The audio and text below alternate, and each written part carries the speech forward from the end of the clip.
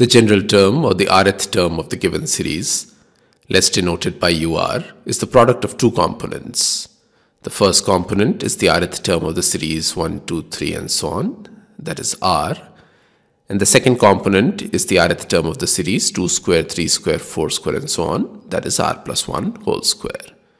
Therefore, UR is equal to R times R plus 1 whole square, which is equal to R cube plus 2R square plus R.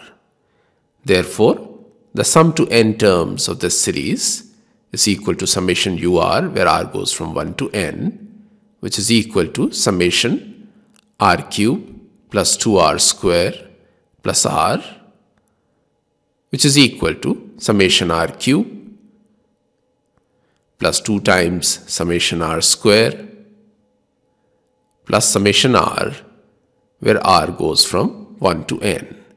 Now, substituting the value of summation R cube, summation R square and summation R, we get Sn is equal to n times n plus 1 upon 2 whole square plus 2 times n plus 1 times 2n plus 1 upon 6 plus n times n plus 1 upon 2. Now, take n times n plus 1 upon 12 common, multiplied by, in brackets, 3 times n plus 1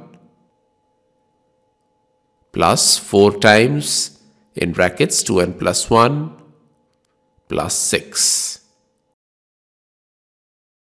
And this is equal to n times n plus 1 upon 12 multiplied by 3n square plus 11n plus 10.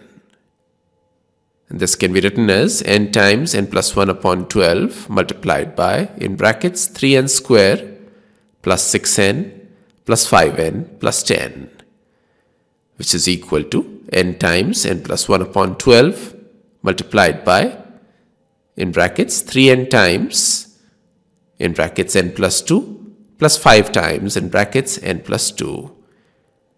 And therefore, Sn is equal to n times n plus 1 times n plus 2 times 3n plus 5 upon 12. And this is the required answer.